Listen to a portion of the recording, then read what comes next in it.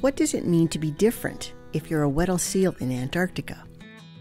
Ecologists from Montana State University are studying individual variation in Weddell seals as a part of a long-term population study funded by the National Science Foundation.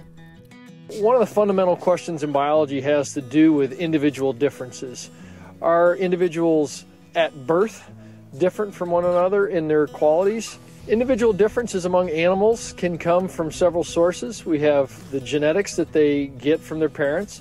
We have also nutritional features from the mother that may be passed on. Some mothers may be better at feeding their young and giving them more nutrition. They may teach them more things, so some mothers may swim with their babies more, and so perhaps pass on skills. And so we can have differences in individuals that occur after birth, after the genetics are in place, and so we end up with what we call phenotypic differences, so appearance differences, where even given two animals with the same genetics, we might end up with animals with different performance characteristics because of things that happen after. Weddell seals are true seals and are found only in Antarctica.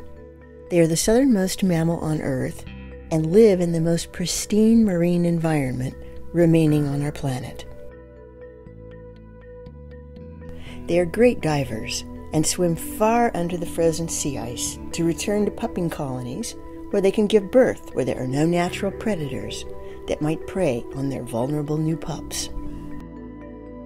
This Weddell seal study is one of the longest-running population studies ever of a long-lived mammal. One of the nice things in a long-term study like this is we have complete reproductive histories on thousands of females. And so what we're able to do is look for individual differences in how long some of these females live and how many babies some of these females produce. Well, we've been able to learn about individual animals by tagging them at birth and then following them for many years until they disappear from the population is that 80% of the pups never return, but of those 20% that do return, as young adults, some might produce no pups even though they've survived to adulthood and are sexually mature. Some may produce 1 or 2 pups and then disappear from the population, which we're pretty sure means that they died.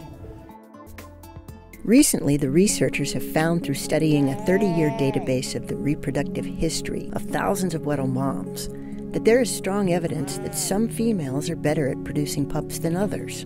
Before this study, it was not known if the difference in the number of pups that different moms produced over a lifetime was due to random chance or due to fixed differences among the seals. The new findings indicate that it's due to real or fixed differences in individual quality. The root causes of the fixed differences are not yet known, but several possibilities exist. Among them are the differences in females' genetics, the type of mother and early care that the female had when she was a pup, and the type of environmental conditions that the female experienced early in life. Regardless of the underlying cause, it is now clear that some female seals are robust producers who have lots of pups during their lifetimes. Others are more frail and have few pups, while most fall somewhere in the middle and have the average number of young. Interestingly, results also suggest that the expression of these individual reproductive differences tends to remain constant across varying environmental conditions. This means that when the going gets tough, the tough stay, and they keep on producing pups. At some point in this project, we would love to be able to answer questions about nature versus nurture. Where do differences come from, and which differences matter? What strategies are best?